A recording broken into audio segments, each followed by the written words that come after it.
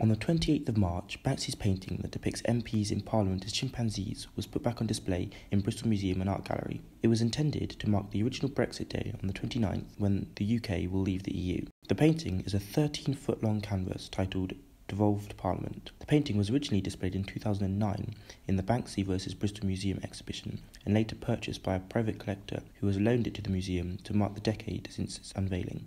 We spoke to members of the public to see what their views were on the painting. Really impressive, matches what's going on right now, really. You know, the different parties shouting at each other and being rude to each other and acting like monkeys. Banksys' work is all over the city, some of his most famous work being his well-hung lover and the Mild West graffiti art.